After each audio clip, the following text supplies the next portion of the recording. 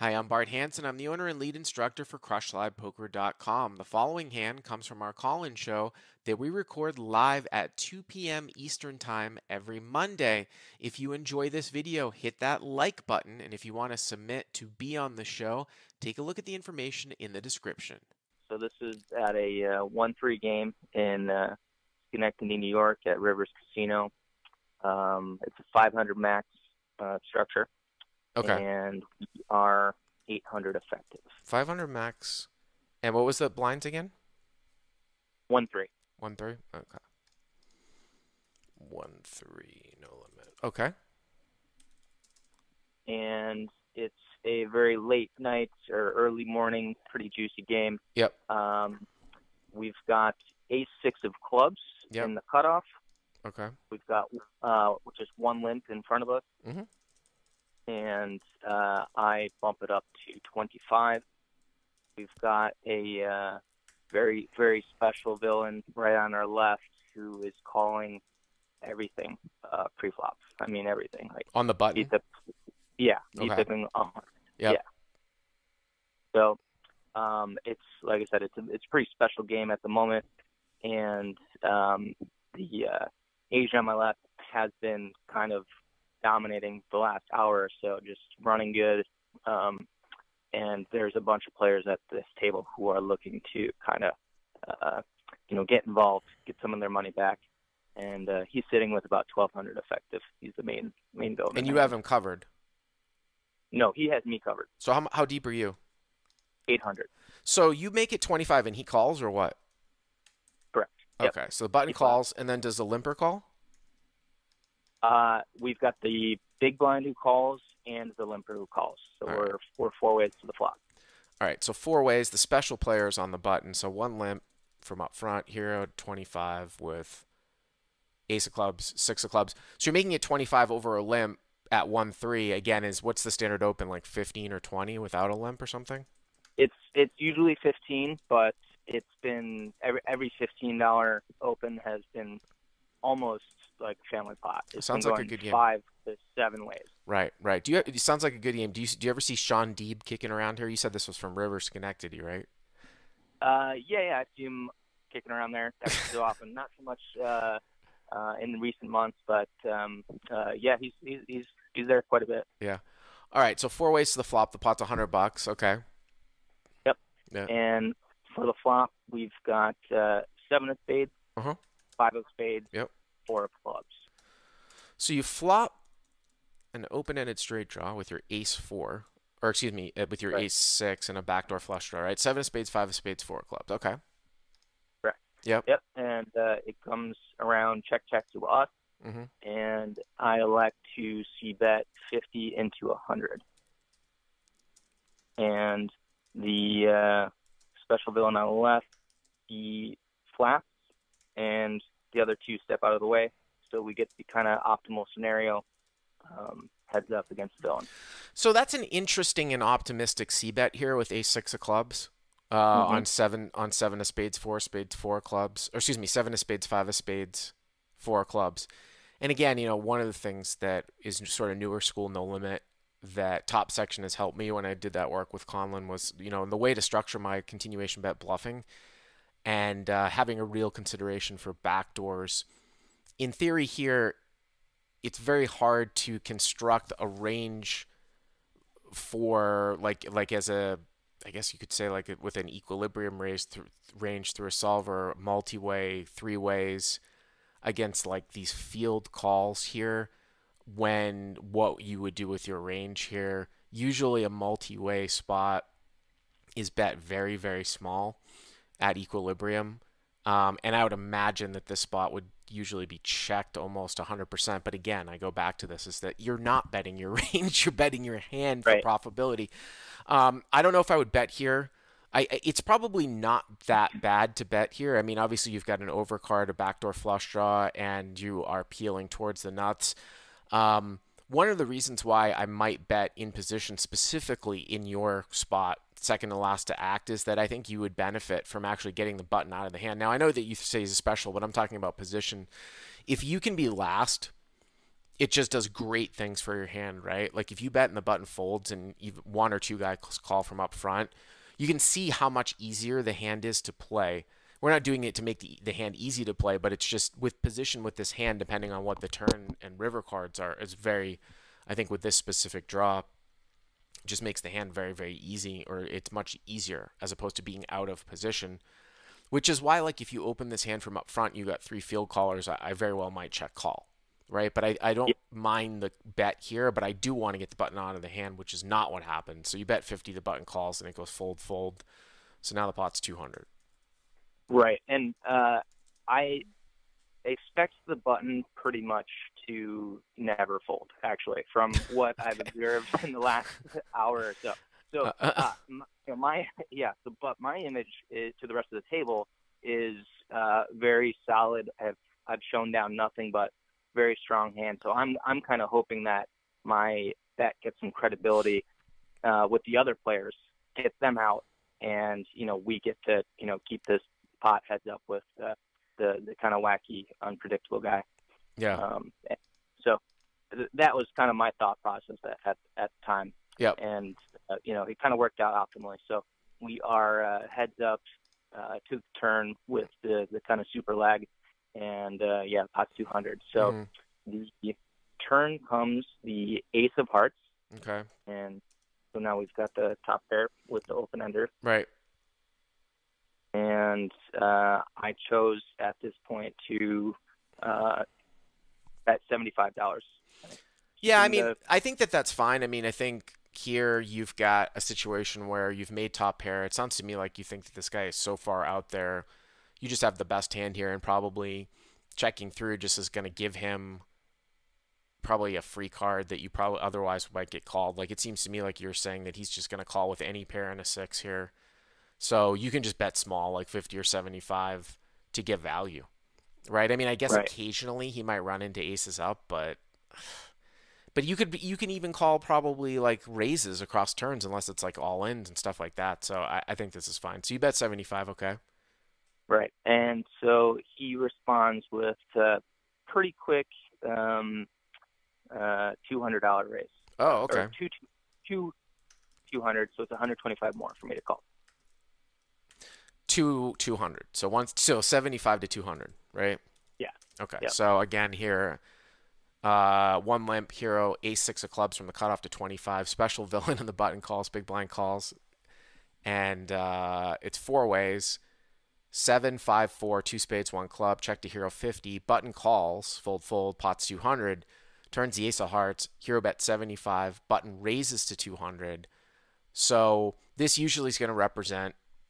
Yeah, I mean, it could be like aces up. It could be maybe a slow played set, but I think the tendency for slow plays is lessened when you bet on the flop and there's two people left behind to act on this guy. Like, I don't think he's calling with two pair or slow plays. I mean, he could have like the mortal nuts, right? But sounds to me like he might have, he was floating you with ace high, like a hand like ace jack or ace queen, or he's made aces up, right? It doesn't matter because when you bet 75 into 200, the pot now is 475. It's 125 for you to call. I mean, you have equity here. You're getting 4-1, right? You have 20% equity in immediate price because you could have two pair outs. So there's really nothing to be done here but call. You know what I'm saying? Like, I'm sure there's no fold equity against like ace jack.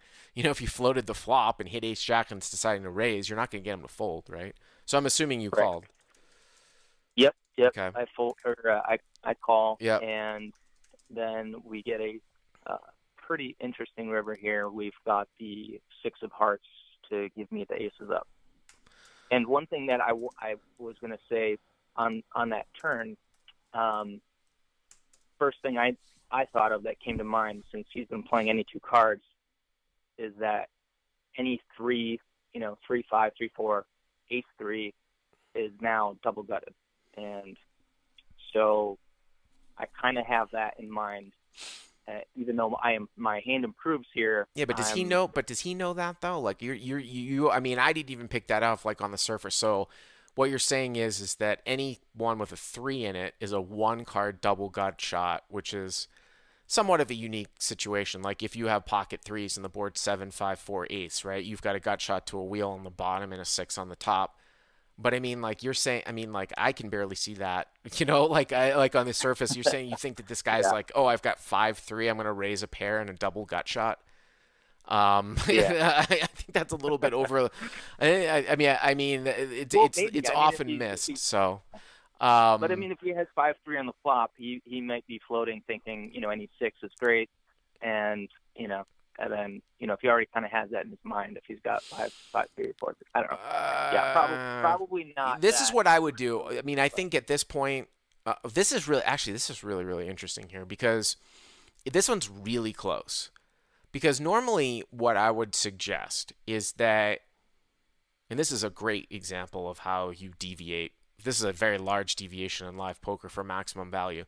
So, I mean, a normal approach here would be like, all right, I'm going to check and quite possibly check fold to a lot of players. So, this is like one of these little things I call like CLP things called like Fifth Street Chicken, where you've got a medium strength to strong hand, but it's not the nuts. And specifically, when you get raised on the turn, like if you had top two or if you had a set and a straight comes out and you bet and somebody raises you and you call, you know, you have some equity moving to the river, you miss, then you check, and now you figure out, hey, like I'm going to check. Am I going to check fold here? It depends on what the guy does.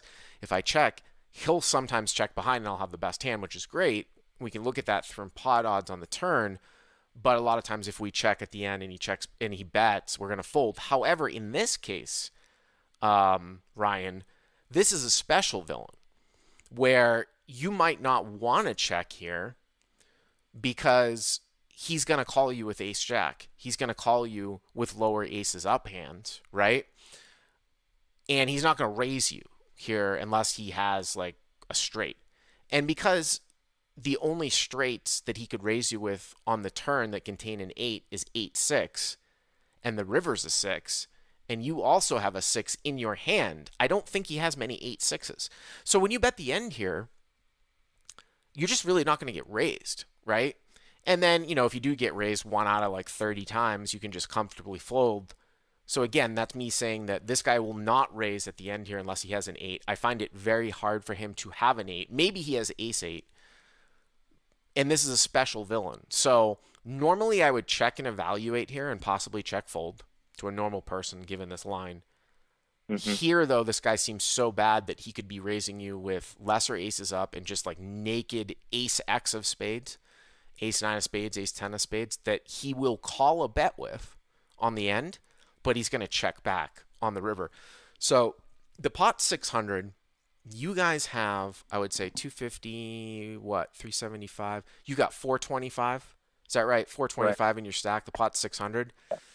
Man, I wish you were deeper, but I might bet. I might come out and bet 150 here,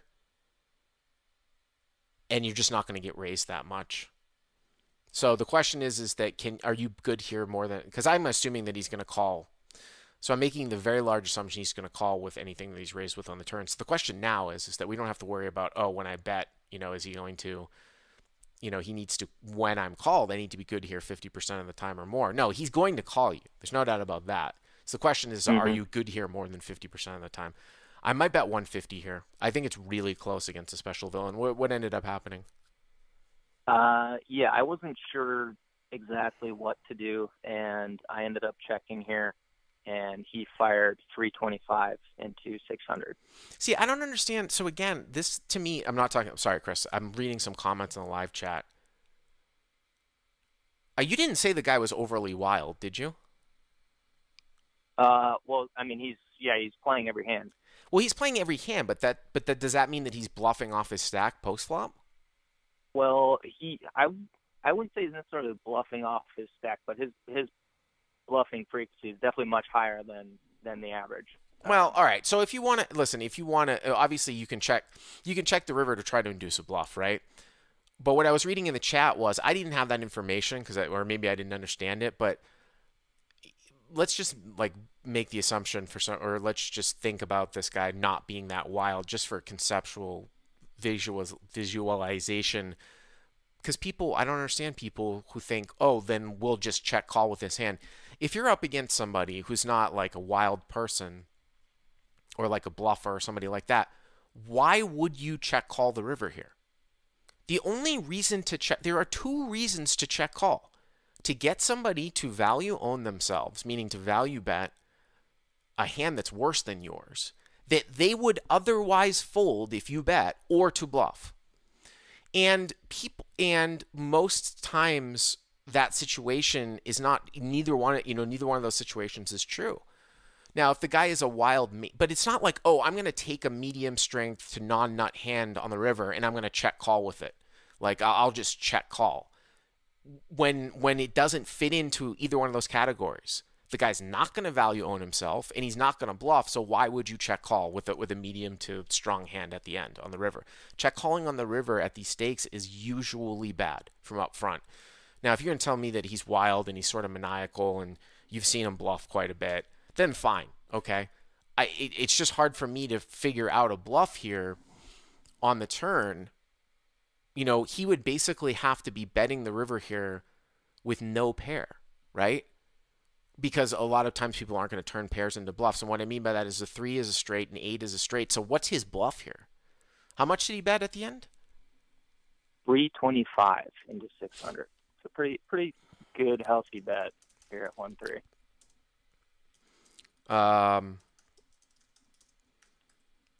325. I mean, like I said, it's interesting because I wouldn't expect him to bet anything for this sizing except an 8. And I find it hard for him to have an 8 here. So when I go back a couple of minutes ago to, I think your hand specifically is probably one of the better hands to call with because you block the fact that he has an 8. And what I mean by that is that on 7-5-4, a flop straight is 6-8, right? And I'm looking at that because he raised the turn, right? When you bet he raised on the ace. So when the river comes to 6, there aren't many 8s. There aren't many 6s left in the deck, right? For him to have 8-6. Now he could have ace-8 off, could have ace-8 of spades. But when somebody is basically representing very high polarization, where I don't think he's betting a 3 here, this is an 8+, and he's been shown to bluff, then I would call. I mean, that's how you'd have to look at it here. What ended up happening?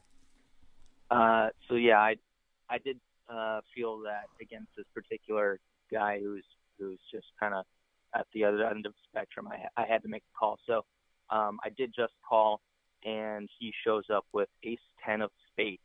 Yeah. Oh, wow. So he was bluffing the river, huh? He turned. Yeah. I apparently. I mean, I don't see. Wow, what that's amazing. That's amazing. Yeah. But I do want to. This is a really nice call, and it ended up being a really nice hand. But I do want to. So you call, and villain has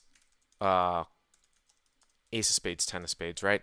So again, I hope you followed me why I think your hand would be a call, because he's any cards that you have that block an 8, I think becomes paramount here when he polarizes to this sizing. But normally, Ryan, if you were to tell me, hey, the villain has ace-10 of spades here. Let's look at it this way, Ryan and the chat. Let's say we haven't acted on the river yet, right? And Ryan comes in and he says, the river's a 6, and it's 7-5-4, ace-6, and we have ace-6. We know the villain has ace-10 of spades. Like, maybe he turns his hand over, we see it, but he doesn't know that we see it. So if I said to you, Ryan, you know the villain has ace-10 of spades here, what would you have done on the river from up front? Yeah, definitely bet. Of course. You would bet, right? Because he's most likely going to check back, and he'll call. So that's the point that I was getting at, that's why I wouldn't check the river. That hand's not really supposed to bet. It sounds to me like he doesn't know what the fuck he's doing, right? Like, it's a really strange hand to polarize. Yeah. Right? Yeah. I really didn't think that his turn raise was, like super, I don't know, out there. I felt like he was bumping it up because that card helped him in some way. And, because it was only, $125 raise, 75 to 200. Yeah. It kind of felt like he's improved somehow. He's looking to take control, and he's probably going to bet river if he misses his draw. Right. Or right. If he has a draw. Right. So kind of what my logic was, and also the fact that if he did happen to improve to ace 5, ace 4, Now I just one upped him there on the river with the ace six. So Well, yeah. What's interesting, right? Like he bets with 325 at the end with ace ten of spades, not knowing what he does. Do you think it's hard to get in this guy's head? Would he do that with ace five or ace four? Because that has a little more showdown value. His ace is up, right? Wouldn't he? Would he just check it right, down? It doesn't seem like he has any idea what's going on. Normally, you'll see that button clicking from out of position because they don't know what to do, and they'll just go to showdown on the river in position, which is why I like a bet from you from out of position.